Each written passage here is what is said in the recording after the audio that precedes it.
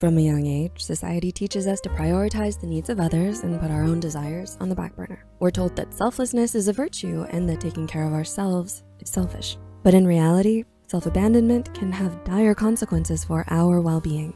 Neglecting our own emotions, opinions, and values can lead to a sense of emptiness and disconnection from our true selves. That's why it's crucial to recognize the signs of self-abandonment and make a conscious effort to prioritize self-care and self-love. So let's dive into the warning signs that you may be neglecting your own needs. People-pleasing. Ever find yourself saying yes to requests, taking on more responsibilities than you can handle, or putting your own goals and desires on the back burner to accommodate others? This is people-pleasing.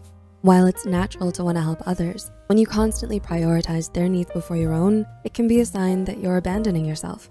According to therapist and psychology professor, Dr. Teo Smith, individuals who tend to prioritize the satisfaction of others over their own well-being should explore ways of assisting others without causing harm to themselves.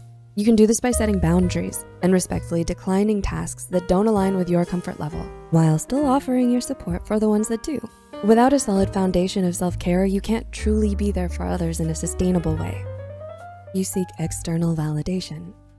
When you always put the needs of others before your own, you can develop a strong subconscious desire to receive praise, recognition, and validation from them as a way to feel good about yourself.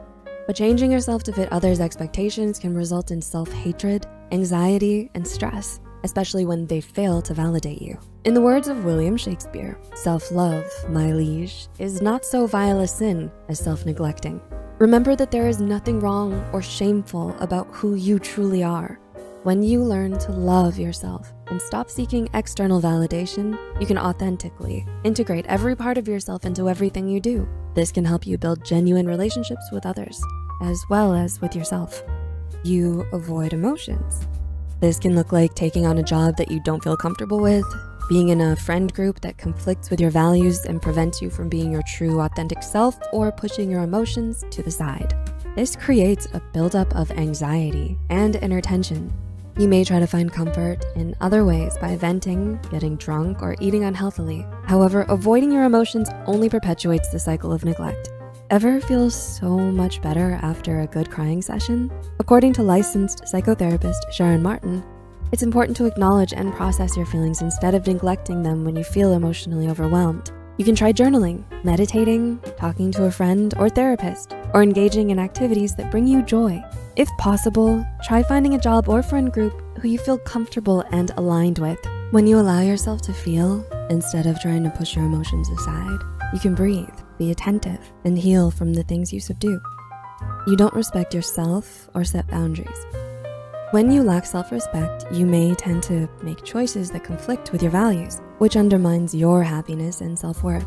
Building self-respect entails recognizing your worth and establishing healthy boundaries to ensure your needs are met. Setting boundaries is a crucial component of self-care that requires communicating limits to others assertively and clearly.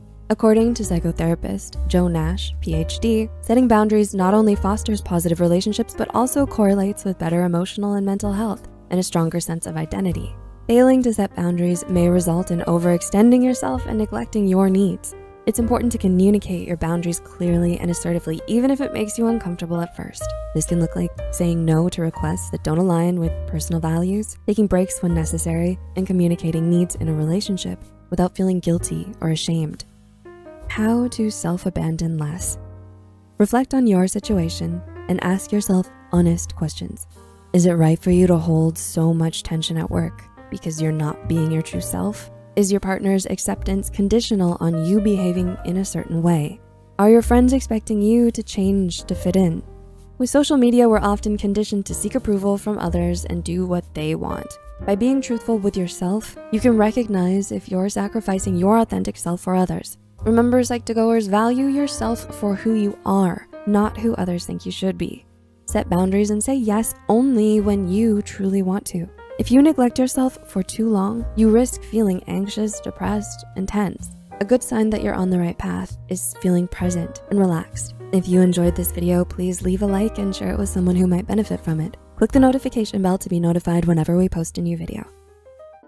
Are you looking for a cuddly companion that brings positivity and mental wellness to your daily life? Get your very own Psy. The lovable plushie is here to brighten your days. It embodies the spirit of Psych2Go, and it serves as a reminder to prioritize your mental well-being. Its green leaf symbolizes growth, renewal, and the importance of self-care. Whether it's for yourself or as a thoughtful gift for a loved one, Psy is ready to be your snuggly friend through all of life's ups and downs. Buy your Psy plushie today. Link is listed in the description box.